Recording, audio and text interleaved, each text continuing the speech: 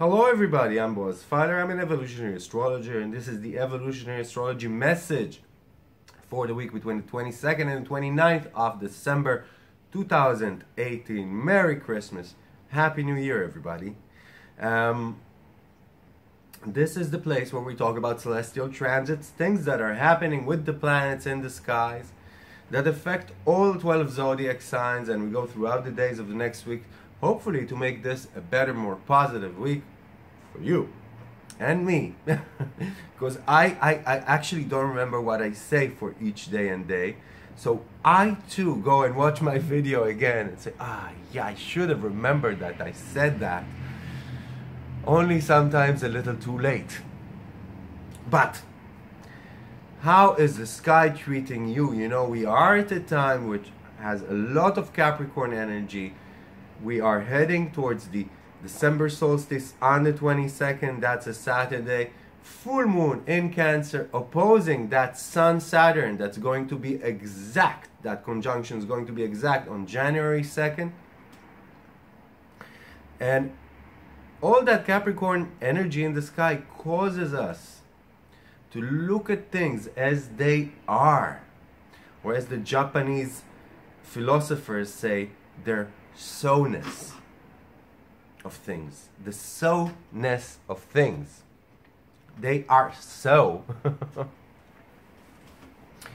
So as we look at things with Saturn as they are, not as we wanted it to be, and not as we were afraid it might be, not only at things but at ourselves, the sun, who we are, the light that we spread, the persons that we are, we could have heightened judgment at this time over ourselves and others, over our endeavors and the endeavors of others.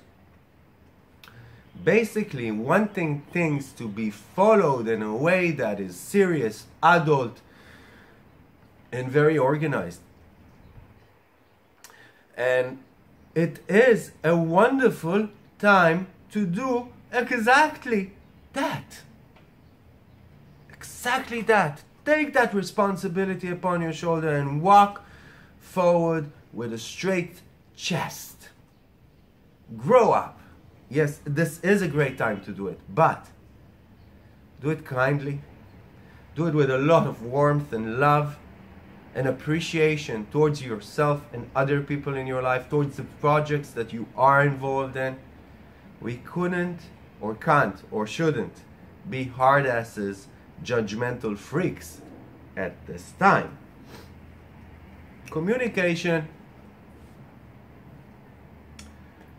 is accelerated.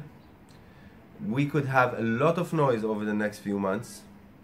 We could have a lot of opinions. We can have a lot of people saying what they're thinking, and maybe even fighting for what they're thinking and believing in. That's not necessarily a bad thing, but it will heighten ideological conflicts between people.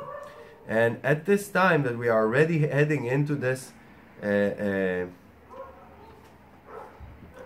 atmosphere, we have to start watching that our communication is more exact, that it is not offensive, that it is well established, that it is not us communicating out of a place of frustration, delegitimizing the opinions of others, or from a paternal place, looking at the opinions of others as something further from the truth, subjective truth, as you see it.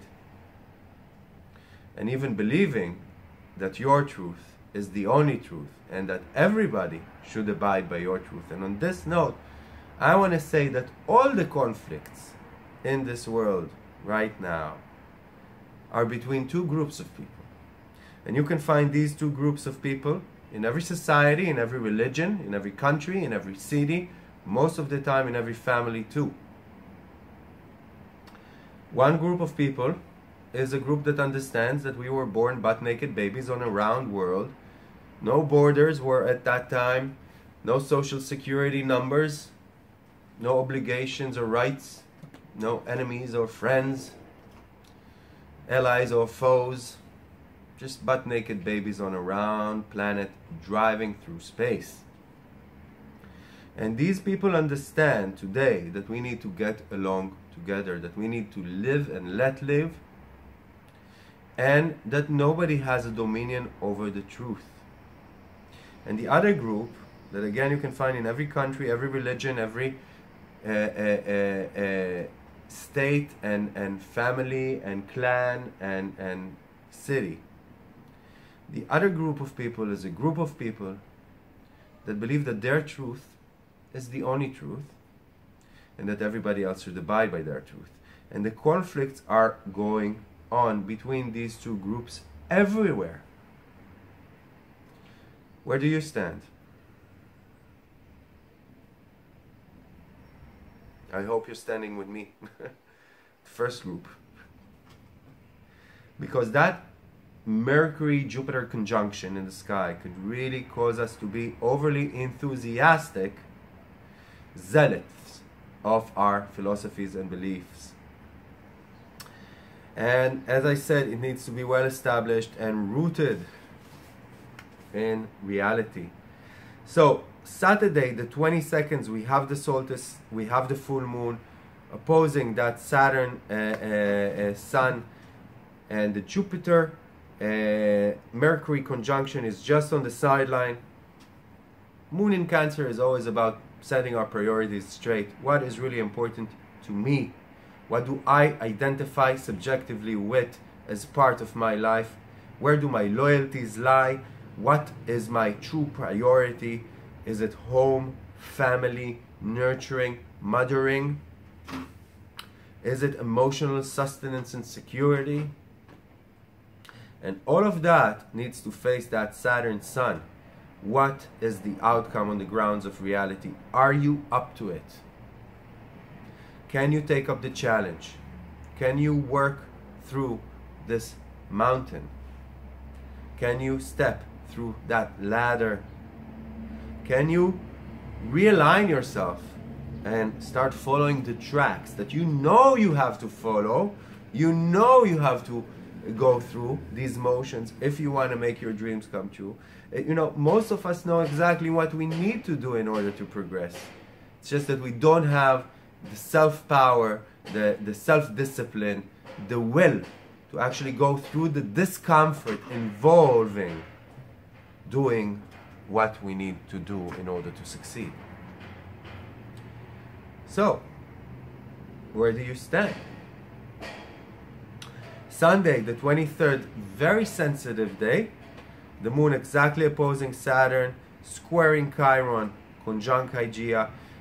Matters of health, of any kind of health, emotional, physical, mental, can come up to the table at this time. How do I make my life more hygienic, more correct, more amended, more, how do I fix things? How do I cleanse things out? How do I purify things and make them healthier for me in my life? After that, from the afternoon onwards, it's a very sensitive, delicate day. And it's a great day, especially at the evening time, to spend with loved ones in more intimate surroundings and enjoy yourself. The evening time, you can really enjoy yourself. 24th, Monday, very energetic morning. Remember, I'm talking Central European time, so if you are in the States, move it 9 hours before. If you are in Australia, move it 9 hours ahead. And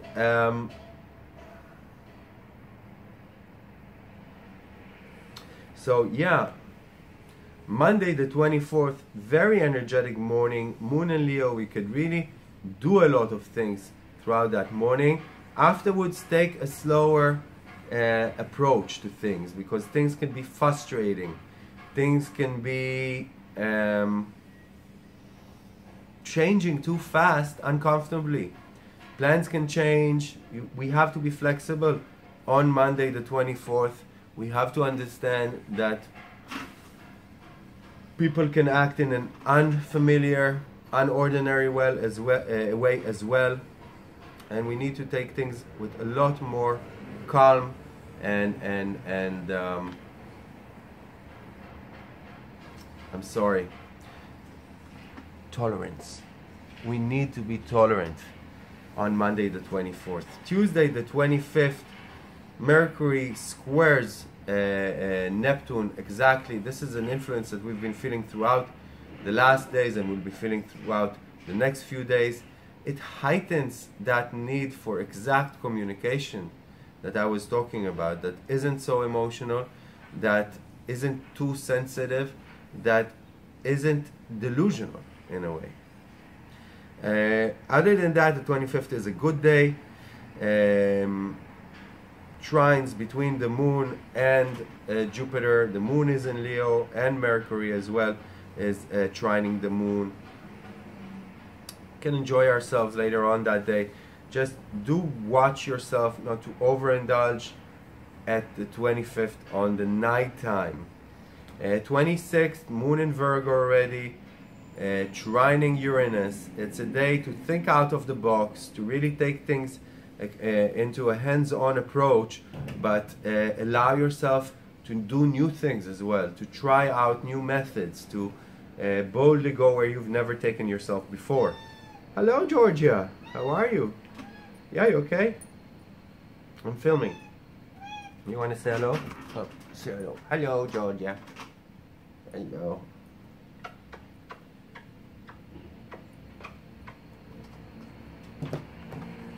So, 27th, moon still in Virgo, trining the sun. It's a great day actually to progress problematic subjects, to make people understand the value of what you have to offer within relationships, any kind of relationships, and to understand how you can heighten the quality of what you are given. And you know, if you do that, there's a promise that says this could be a great day for your career or advancing things that are important on the work front. It could be a day that we want to overindulge ourselves, to have another piece of cake and put our feet up. And as I said, we could be missing out some good opportunities regarding our work and taking important things forward.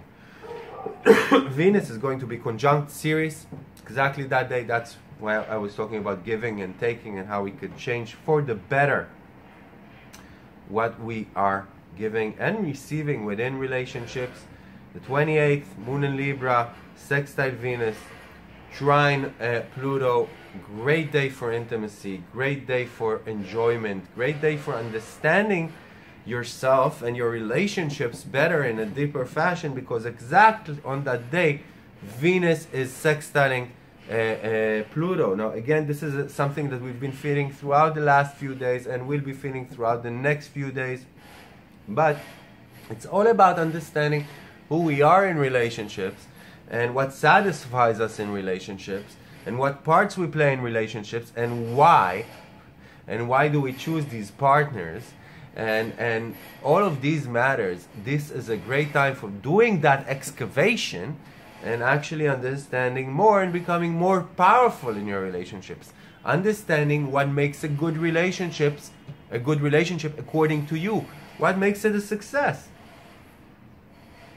However, the moon is going to oppose Saturn on Friday evening, so do watch your aggression, do watch aggression heading towards you, and enhance your calm, as they say in Demolition Man. The 29th, Saturday, Mars conjunct Chiron, exactly another influence that we've been feeling throughout the week and feeling throughout next week.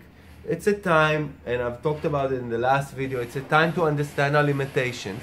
Why are you drilling on a Friday morning, Malakas?